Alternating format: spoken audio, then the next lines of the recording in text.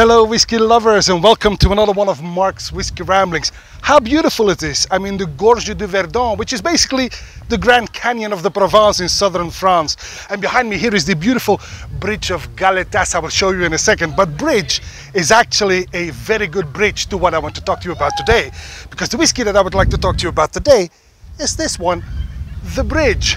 It is a release by the Lough Ree Distillery, which is basically a rather new distillery. It was only founded in 2016, 17, whatever. They started distilling in October, November 2018. So basically their own whiskey is still maturing. They have not yet released their own Irish whiskey. Did I say Irish? Yes. The Lough Ree Distillery is smack dab in the middle of Ireland, in Lanesborough. Now, their claim to fame at this moment is probably the Slingshot gin, because that gin has already won numerous awards, and basically it's the first and, as far as I know, only gin that uses peat as a botanical. Wow, that's quite unique. But while their single malt is quietly maturing and getting ready to be bottled by the Clancy family, they have a series of single malts that they have released under the name The Bridge. They've got several, but all of them are sourced whiskey. Some of them are from Cooley, some of them are from the Great Northern Distillery, some of them are from Bushmills. And this one, for example, is the Bridge Barley Harbour, a single cask, 6.5 years on a bourbon cask, and it is in fact sourced whiskey from the Bushmills distillery, which basically means that I will be expecting some citrusy notes, some vanilla, maybe some coconut, some tropical notes even. I'm not entirely sure. This is a single cask that yielded 354 bottles, and this is bottled at, I have to take a peek, 43% ABV.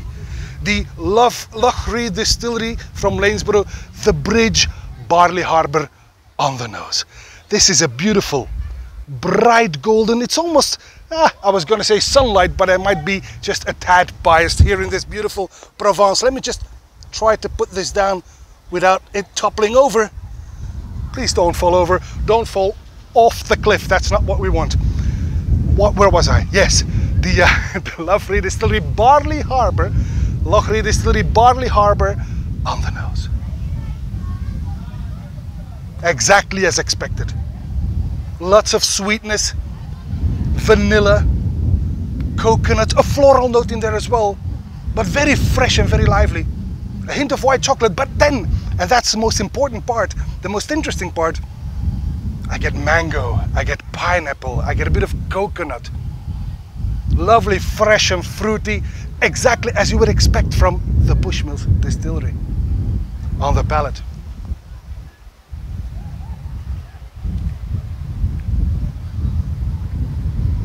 Silky soft. The fact that it's at 43% helps in this case, I think. Vanilla, white chocolate, buttercups, coconut again, a slight bit of pepperiness in there, but not too much, just a little bit of licorice there as well. But the oak influence is quite tiny, and this is mostly very fruity, very fresh and very enjoyable on the finish.